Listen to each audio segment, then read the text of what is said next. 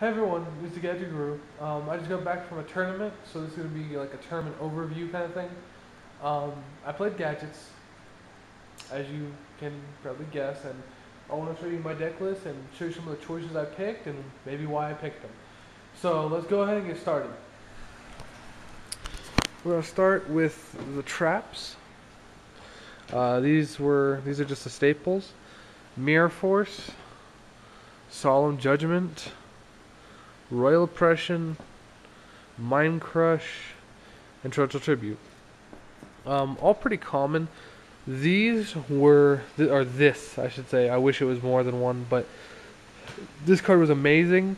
The main plays that I saw it doing was it raped Machinas, and it devastated a Karakuri person I played because he played that stupid spell card that allows you to search your deck for any Karakuri card. And I basically just said, you know what? F that. So I mind crushed whatever he searched. It was some stupid broken spell card or something. I played 2 widespreads for a little bit of additional anti-attack. And the reason I play those is because I need to protect these guys. My Falsidize and my Banishers. I need to protect them. So I played 2 widespreads to kill attackers. I then played 3 Dimensional Prison to do the same thing. Stop things from attacking my main guys. And just get them off my field. Next I ran 2 Bottomless, staple, kill stuff. 3 Dark Bribe. This is to negate stuff like Solemn Warning or really big cards they try and play, like Skill Drain or something. This did okay. It didn't always help me. Like, I was kind of debating on what I should Dark Bribe, and I was kind of like, every time they played a card, I was like, oh, should I Dark Bribe it? Should I Dark Bribe it? Should I Dark Bribe it? So it kind of was like, it's good, but like I had to be really picky and choosy about what I Dark Bribed. But it helped me. It did help me. 3 Compulsory Evacuation Device. Like I said, this is one of the upcoming staples. It's amazing. This card pissed so many people off today because like I go compulsory on their face down monster and they go, what? So 3 Compulsory Evacuation Device. And finally, to finish off the lineup, 2 Divine Wrath. Divine Wrath is amazing. There's a lot of stuff that happens in the battle step right now. Gravekeeper's Spy, Gores, Tragodia. There's so many things that happen in the battle phase right now. The Divine Wrath has become a must. It's good at 2. I don't think I'd run 3 because 3 is pushing it a little bit in my opinion.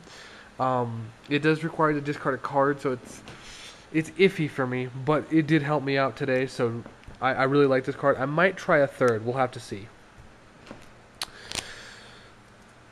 Next, moving on to the spells, we have 3 shrinks, as I said, for Banisher and Falsidize.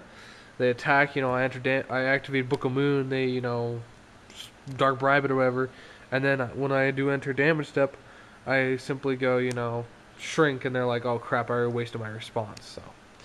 Shrink is really good. It's really good right now. Like, I was catching people off guard with this all day long. Like, they just didn't know what to do. Like, when I played Shrink, they looked at me and went, what? Like, especially, I played a Gemini player today, and he kept Gemini sparking everything I did. So eventually I just started shrinking him in battle, and he hated it because he couldn't Gemini spark because it was in the damage step. So, 1 Pot of Avarice, recycle the gadgets, recycle monsters, draw 2 cards. I only ran 1.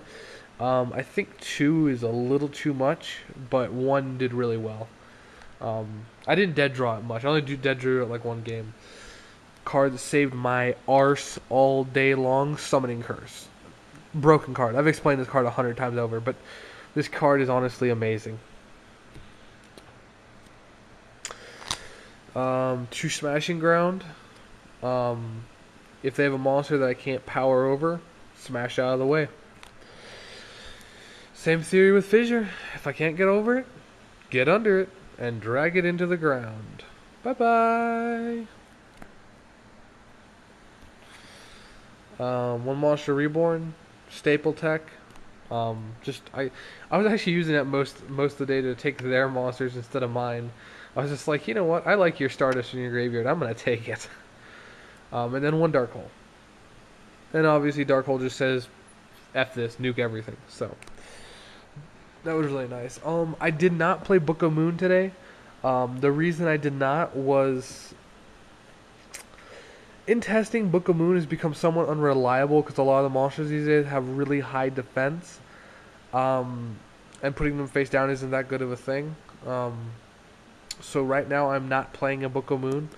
That probably will change though, because there was a couple situations where I wish I had Book of Moon today. So I took it out to test it, and I kind of regretted it. So it's probably gonna go back in. Next for the monsters, you've got your two of each gadget. As I said, I'm not playing 3 of each gadget because I'm running a much smaller deck, so this lineup worked pretty well. Like, I miss the 3 of each gadget because I hate, like, if you draw like this and this in the same beginning hand, then you're like, okay, well, I would summon for this and search this, but that means I'm out of greens, and it messes up your combos. Like, it's annoying, but at the same time, it's a necessary evil when you have a small deck. You don't want 9 gadgets, so 6 gadgets. Triple Banisher saved my ass all day. Banisher is broken right now. He just says, I remove all your crap from play, get over it. I'm a 1600, which might I add, gets under stall cards. Ha! Sorry, I love that. I ended up fighting a freaking Morphotronic player today, and they played that Morphotronic bind bull crap that says all monsters with 4 or more stars cannot attack. And I was sitting there, and I was like, dude, I can't do anything. And I drew this guy, and I'm like, wait, he's a 3-star. Summoned him and started wrecking face. The dude had no response. It was so funny. So Banisher's amazing. And then lastly, Fossil Dino, like one of the most broken cards in the meta right now for anti-meta decks. This card is way overpriced. Oh my god, dude. I had a kid come up to me and want to buy these, and he's like, dude, can I buy those? Can I buy those? And I'm like, no, I really don't want to sell them. He's like, come on, dude. I'll pay you $50 each. And I know they're like, there's something like that on eBay. And I'm like, no. He's like, come on, dude. I'll give you $150 for the entire playset right now, right here. And I was like, dude, I'm not selling my Fossil Dinos because they're part of my main deck. And he got like really mad at me. Like, he got pissed at me. He's like, come on, man, I'm offering you a good deal here. And then, you know, I proceeded to be a not so nice person about it and mentioned, well, if they're $50 on eBay and you're only going to give me $50 for them anyway, why the hell would I sell them to you? If you want to talk about a good deal, you should offer $200 for the playset. And he's like, oh, well, I really don't want to pay that much for them. I'm like, okay, well then I'm not selling them. So, I don't know. Fossil Dino is amazing. No extra. Well, I had an extra deck, Stardust. Just I have it there just to make people wonder. Like, it's like, okay, this is my extra deck. I put it on the board. They're like, that's one monster. What could that one monster be? People hate that card. They don't understand what it is. And then we're gonna go into the side deck. I ran 2 totems. Fire statue, because it's like a Fossil Dino. This saved me against Machina today, because like I was playing him and I sided this in and I summoned Fossil Dino and he Solemn Warnings, and I'm like, okay, so next turn I summon this, and he's like, what does that do? I'm like, the same thing. He's like, what the freak, dude, come on. So he kept trying to attack over it, and I always had responses, so he got really mad. So good card. 1 Lava Golem, which, might I say, I can still play Lava Golem. I did that to a guy today. I was playing a Gravekeeper dude, and he started setting a bunch of monsters, and I special summoned Lava Golem, and he's like, you can't. I'm like, it's fire. He's like, what? So, dude, that's a fun tech. It's funny because you give it to them, and you're like, okay, you have a 3,000 beat stick monster. You're going to take 1,000 per turn. You want to attack now? And they hate it because they're like, yeah, I have to attack, so... and people ask why I run one of this, like in tech, why I tech one of it. And I tech one Lava Golem because there's certain creatures I hate, such as Legendary 6 Samurai Shien. And rather than waste all my spells and traps on you, I just sacrifice you and get you off the field. Also works really good against Gravekeepers, so they can't do setups on you. I actually did that to a Gravekeeper guy today. I played Lava Golem. I sacked both of the monsters off for Lava Golem. He's like, okay, so he goes, he takes the Grand. He attacks me with Lava Golem. I compulsory the Lava Golem. And then he has one monster still on the field, and he's like, oh, son of a... Because he realizes if he sets another monster, I just Lava Golem again. If he doesn't set a monster, then I'm keeping field advantage. So he's like, really? So he decided to set a monster to get the lava golem back. So I go, I draw, summon the lava golem again, and I end turn. So he goes, he takes a grand, and he attacks me again at compulsory again. He's like, really? So compulsory plus this dude equals broken. Consecrated Light, broken versus GK and like Blackwing.